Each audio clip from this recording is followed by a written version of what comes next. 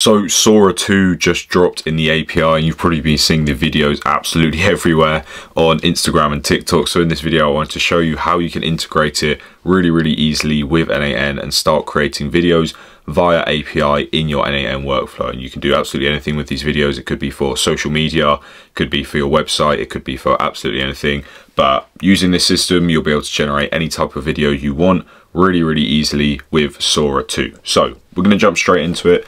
Right now, I just have a when click to execute trigger, which is just how we're going to be triggering it for this demo.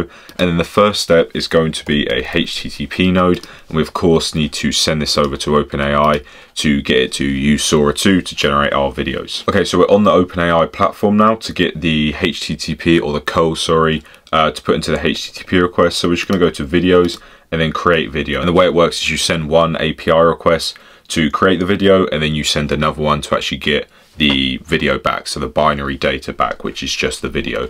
So here you can see the curl of what we need to add into our HTTP request in order to use Sora 2. So what we can do, well, first we can look at it. The endpoint URL is just going to be api.openai.com v1 videos, and then we need an authorization header with our API key, and then we need to put the model in, and then we need to do the prompt. So we're just going to copy this, come over to n8n. If we come over to here and go to import curl, and then we can just paste in this curl, hit import, and then you can see now it's in here. But I have found from testing this that one, this on its own doesn't work, and two, there's more data that you can put in the request. So I'm gonna sort of walk you through that now. By the way, guys, just to interrupt the video, if you're really serious about learning n8n and want to properly master it and master how to implement it into a business, then the waitlist for my new community where you can learn exactly how to do this personally from me is out now. So if you go to my bio, or you go to the link on this video, you'll be able to sign up and you'll get an early bird discount as well as being notified as soon as it drops.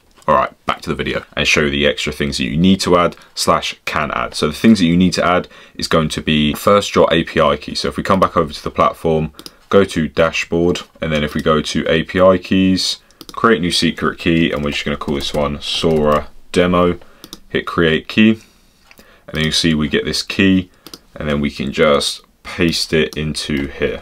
Okay, cool. And then we need to add one more parameter. We need to add another header, and this is just going to be the content type. So we're just going to do content and then dash type with capitals like that, and then application / JSON, just like that.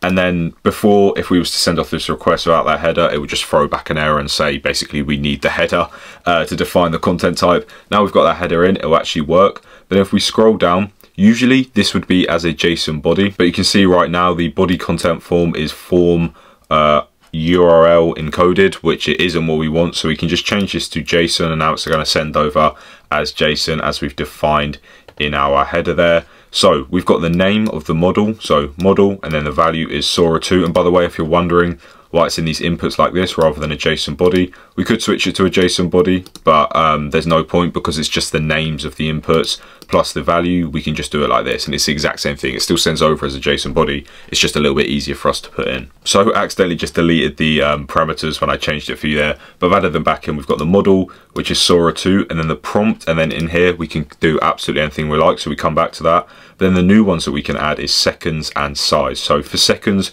we're just going to say 5, let's do 6 seconds actually. And by the way, in terms of pricing, it's 10 cents per second. So actually pretty affordable for a video generation model. So 6 seconds, of course, is only going to cost me 60 cents, which is pretty good. And then the size, we can do whatever aspect ratio we want. So we're just going to do 1280 by 720, like a horizontal one.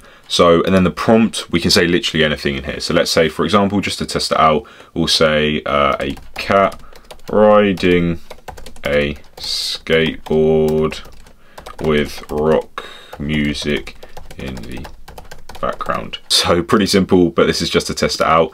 And then, like I said, the way it works is when we execute this, it will then start creating the video, and it'll give us back a video ID. And then what we need to do with that is we need to basically poll it and keep hitting the get requests to then get the actual video. So we're going to set that system up quickly. If we go to loop, this is going to be sort of our polling system that's going to keep going over. You can just set the batch size to 1 and then get rid of all of this stuff. Cool. And then what we're going to do is we're going to do a wait node. So wait, we'll just do it at 5 seconds, and then we do another HTTP node, and this is going to be a get request, And in here, we're going to need to do this URL, which is the exact same thing with the V1 videos, but then we do the video ID, which is going to be a variable. So we'll get that from the step before, and then just /content. And this time it's going to be a GET request. We also need to send over our authorization headers. So I'll do that now. Okay, cool. So we've got that in. So what we're going to do now is we're just going to run this through, and then we'll disconnect this so it errors, and then we can get the video ID to put into here. I can see this errored. I actually didn't know this. Apparently you can't do 6 seconds. It's either 4, 8 or 12. All right, so let's just do 4. Didn't know that. Now I do. Let's run it through again. So execute workflow, run it through again. This doesn't take long to do, but of course it doesn't actually create the video there. It just starts the video.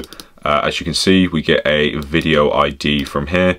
So then we're going to come into here, and then we can just replace this video ID, delete that, come over to this node here, and then we can just drag in this variable. Perfect. Then if we hit execute step now, it's going to wait the 5 seconds again, and then it's going to go here, and then we get this error saying resource you're requesting could not be found, video is not ready yet, which is actually all right. What we can do here is we can just simply just go on error and then continue using error output, and then on error we can just have it loop back up like that. So now this way it's going to loop round, and then success will do that when it comes to it. So let's just run it through again, and then if it errors, it will shoot back up, and then it will just keep looping round, and then if it successes, it will go the other way.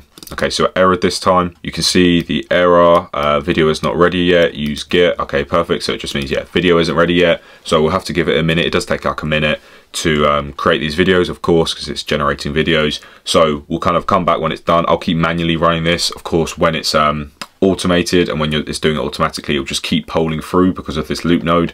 But I'd have to restart the entire workflow again and generate a new video, which costs money, and we're not going to get the same video output. Okay, so that only took around 30-40 seconds, and you can see now it's a success. So we got this binary data, and in here this is the actual video itself. So it's gone down the success branch because there was no error. We actually got the video back. Now we have the binary data. Now we need to do something so we can actually use that video and also watch it as well. So the way we do that is to go to Google Drive and then upload a file. So upload a file, and then the input data field name is just going to be data, as you can see, and then new file name for this, I'll just call it Sora test, but of course you can do anything you like here. And what this is going to do is it's just going to save it to your Google Drive, and that way it's going to be processed and you'll actually be able to watch it and send the link to people, whatever you want to do with it. It'll be a video that you can actually use. So we'll hit execute step.